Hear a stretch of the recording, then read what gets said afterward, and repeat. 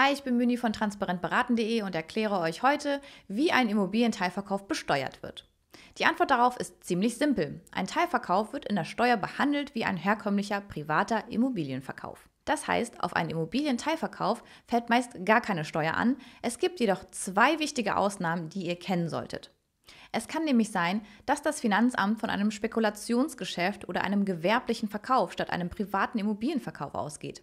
Und wenn das der Fall ist, müsst ihr den Gewinn aus dem Verkauf versteuern. Wenn ihr eine Immobilie mit Gewinn verkauft, kann eine Spekulationssteuer anfallen.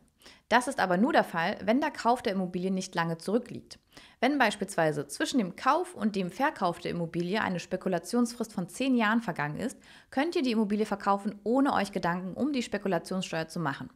Wenn ihr die Immobilie nicht so lange besessen habt, kommt es auf die Nutzung der Immobilie an. Wenn ihr die Immobilie durchgehend oder zumindest im Jahr des Verkaufs und in beiden Jahren davor selbst bewohnt habt, gilt das ebenfalls nicht als Spekulationsgeschäft. Ähnlich sieht es aus, wenn ein Kind, für das ihr noch Kindergeld bekommt, mietfrei in der Immobilie gewohnt hat. Falls ihr die Immobilie nicht selbst gekauft, sondern geerbt habt, kommt es auf den Erblasser an, ob eine Spekulationssteuer anfällt. Wenn er die Immobilie in den letzten Jahren selbst bewohnt oder vor mehr als 10 Jahren erworben hat, fällt keine Spekulationssteuer an. Wie hoch ist die Spekulationssteuer? Das hängt von der Differenz zwischen Anschaffungskosten und Verkaufserlös ab. Bestimmte Nebenkosten des Kaufs und Modernisierungsausgaben könnt ihr aber abziehen. Was dann übrig bleibt, wird mit eurem persönlichen Steuersatz besteuert.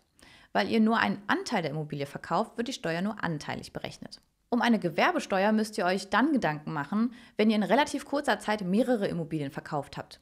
In der Regel ist die Grenze hier 3 Verkäufe oder Teilverkäufe innerhalb von 5 Jahren. Die Gewerbesteuer entspricht 3,5% des Gewinns mal den kommunalen Hebesatz.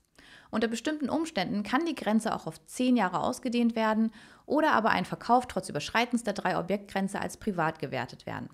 Das gilt zum Beispiel für jahrelang selbstgenutzte Immobilien. Letzten Endes entscheidet das Finanzamt, ob ein gewerblicher Immobilienverkauf vorliegt und der Gewinn entsprechend besteuert wird. Das Ganze ist relativ komplex. Aus diesem Grund raten wir euch, wie eigentlich immer bei Steuerthemen, dieses Video nur zur ersten Orientierung zu nutzen und euch zu diesem Thema professionell beraten zu lassen. Einen für die Spekulationssteuer relevanten Immobilienteilverkauf müsst ihr in der Anlage SO sonstige Einkünfte eurer Steuererklärung eintragen. Da wird nach dem Erlös, den Werbungskosten, der Differenz zwischen Kauf- und Verkaufspreis und Verlustgeschäften aus dem Vorjahr gefragt. Bei einem gewerblichen Immobilienverkauf hingegen müsst ihr 2 Steuererklärungen einreichen, eine Einkommens- und eine Gewerbesteuererklärung. Die Ermittlung eures Gewinns erfolgt entweder über eine klassische Bilanz oder über eine Einnahmenüberschussrechnung. Eine Einnahmenüberschussrechnung könnt ihr nutzen, wenn Gewinn und Umsatz bestimmte Grenzwerte nicht überschreiten.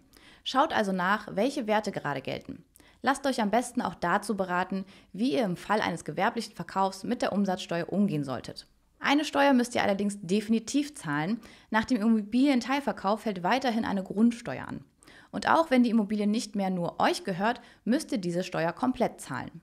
Das gilt auch für andere laufende Kosten, wie zum Beispiel der Gebäudeversicherung. Mehr zum Thema Immobilienteilverkauf in der Steuer und Immobilienteilverkauf überhaupt erfahrt ihr auf unserer Webseite transparent-beraten.de und auf unserem Kanal. Vergesst also nicht, diesen Kanal zu abonnieren. Hier findet ihr noch ein Video, mit welcher Steuersoftware ihr euch das Leben etwas leichter machen könnt. Hat euch dieses Video hier geholfen, dann gebt uns einen Daumen nach oben. Ansonsten tschüss und bis zum nächsten Video.